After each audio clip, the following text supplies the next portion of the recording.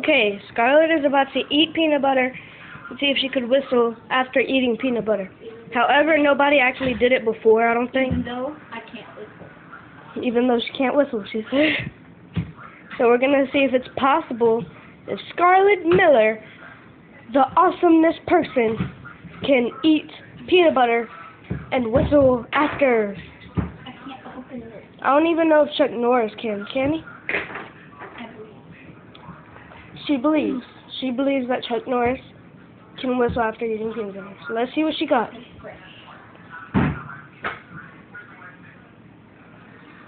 Dun, dun, dun, dun, dun, dun, dun. The whole way. Dun, dun, After dun, eating peanut butter. dun, dun, dun, dun, dun, dun, dun, dun, dun, dun, dun, dun.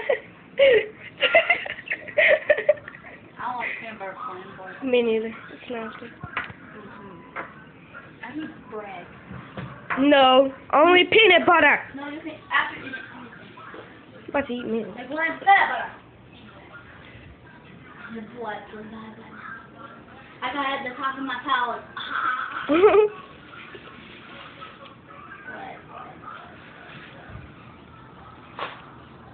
That's it.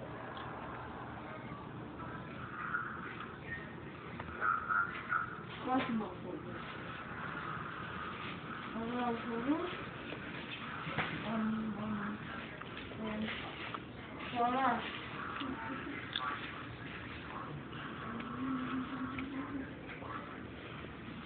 What if you get the hiccups while eating that?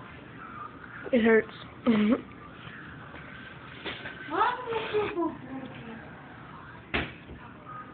not sure.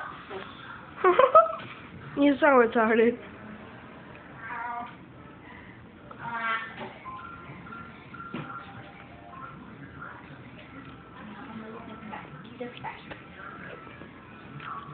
So you're gonna whistle?